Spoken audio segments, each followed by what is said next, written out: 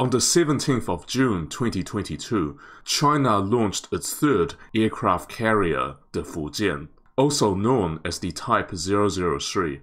The Fujian is the first Chinese carrier to be built on a fully domestic design. The previous two carriers, the Liaoning and the Shandong, are distant cousins of the Russian Admiral Kuznetsov-class carrier, albeit with heavy improvements and modifications. The Fujian is the first Chinese carrier to use aircraft catapults to launch fixed-wing aircraft into the air.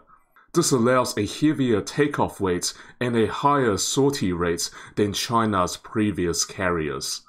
The carrier is only one part of a carrier strike group. It is without a doubt the most important vessel, but far from the only one. This video discusses the composition of the future Fujian carrier strike group. At the center of the force is the Fujian aircraft carrier, right in the middle of the task force for maximum safety. The Fujian is expected to have an airwing of 70 aircraft, including about 50 fixed-wing fighters. Before the J-35 fifth-generation fighter becomes available, the Fujian will rely on the J-15 as an interim solution. The Fujian will deploy the J-15B, which is compatible with catapult launch. The J-15B is far more lethal than the original J-15, as they are armed with the PL-15 Beyond Visual Range missile that are more powerful than the previous PL-12. Once the J-35 enters service, the Fujian will carry a mix of the J-35 and the J-15. The J-35, being a fifth-generation fighter, will have a high level of stealth. However, to maintain the stealth, the J-35 will have to carry missiles inside its internal weapon bay. Carrying large weapons on the external hardpoint may compromise the stealth of the J-35. So we should expect the J-35 to be focused on air-to-air warfare.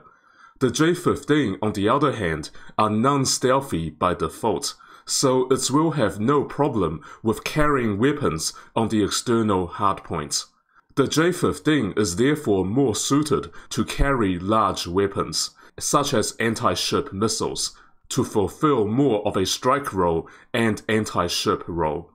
The Fujian will also field the KJ-500 Airborne Early Warning and Control System, around 5 of these.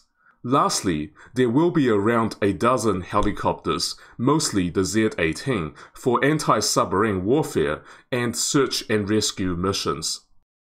An aircraft carrier is extremely valuable, and without protection, a carrier is extremely vulnerable. That's why aircraft carriers never leave home alone. They are always escorted by an extensive flotilla of other ships, which we shall talk about.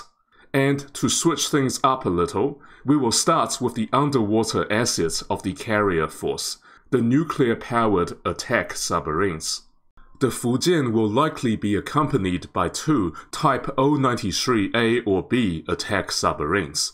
They are among the most capable Chinese nuclear-powered attack submarines, or SSNs. They will be deployed ahead of the main force as scouts, one could say. In essence, they are a stealthy picket force.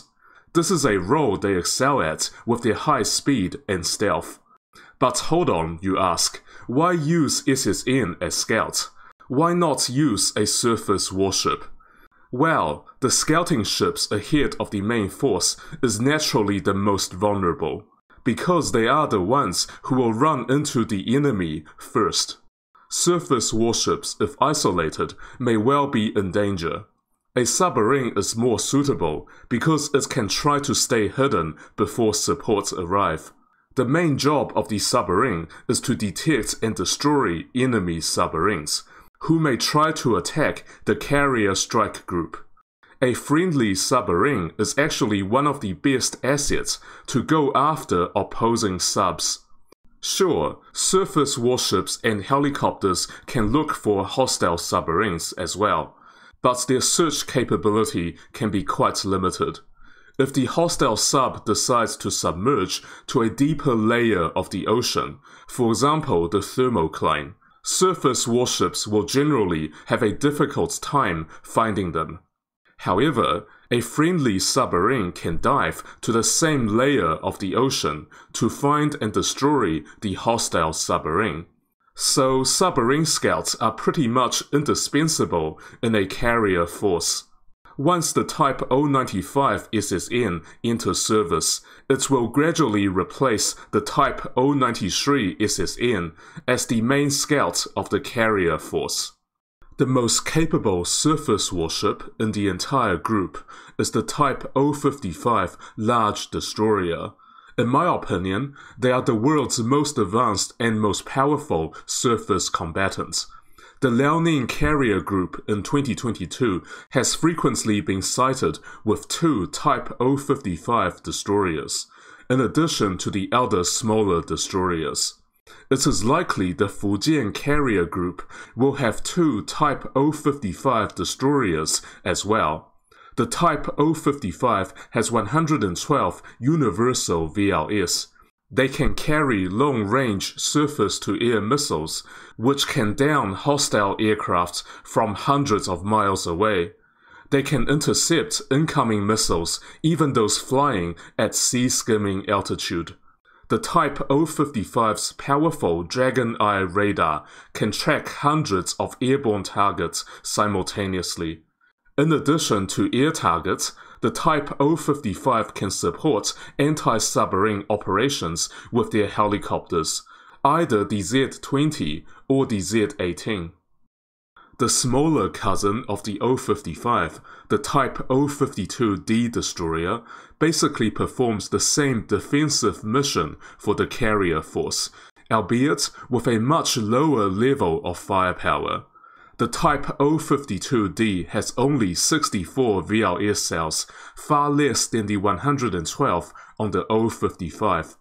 The Fujian Carrier Strike Group should have somewhere between 2 to 4 Type 052D destroyers. The overall number of destroyers in the Fujian Carrier Force will be similar to the overall number of destroyers and cruisers in a US Carrier Strike Group, or between 4 to 6. The Type 055 would likely serve as the main air defense command and control center for the carrier force, much like the Ticonderoga-class cruisers of the US Navy. The super destroyer can relay instructions and target information to the smaller ships, such as the Type 052D. Both the Type 055 and the 052D are the defenders of the Fujian aircraft carrier. However, Chinese destroyers serve an offensive role as well, unlike their US counterparts, which are purely defensive. Chinese destroyers have powerful anti-ship missiles. Their standard weapon is the YJ-18 anti-ship cruise missile. They also have the YJ-21 anti-ship ballistic missile. The YJ-21 has a massive reach and a hypersonic speed, making them very hard to defend against using typical anti-missile defenses on board naval ships. Chinese destroyers make a key contribution to the offensive firepower of the Fujian carrier force, especially before the J-35 carrier fighter becomes available to wrestle control of the surrounding airspace away from Western forces. There shall be around 3 Type 054A frigates. They serve in the anti-submarine role for the most part. Their job is to scan the waters around the carrier for submarine threats. To do this, they will use both their passive sonar, which is a towed array sonar, and their active sonar. Contrary to popular belief, active sonars are widely used by surface warships in a naval task force. This includes during the Cold War. A large carrier force will be heard by submarines anyway, so there is less hesitation to use active sonar. Don't get me wrong, the submarines within the carrier force will not use active sonars very much at all, but the surface warships will be much more inclined to do so. The Type 054A will be gradually replaced with the Type 054B frigate as the latter become available. We have the Type 901 Fast Combat Support Ship, the PLA Navy's primary blue water resupply ship. Their main role is to enable underway replenishment. This extends the range and the endurance of the carrier force. They are very large, at 45,000 tons, similar to the supply class of the US Navy. They carry copious amounts of fuel, ammunition, fresh water, food, and other supplies to replenish depleted stocks on the combat vessels. However, as with most replenishment ships, the Type 901 at 25 knots is the slowest in the carrier force. So every other ship in the carrier group has to travel at the speed of the slowest vessel, the Type 901. The Fujian carrier is a powerful tool for power projection far away from the Chinese coast. However, its combat effectiveness depends on many different units working together in a single force. Together, they achieve synergy. This includes the Type 093 submarines for scouting and submarine hunting, the air warfare destroyers for air defense, the Type 054A frigates for anti-submarine warfare, and the Type 901 supply ship for underway replenishment. The Fujian carrier itself provides air cover for the whole fleet.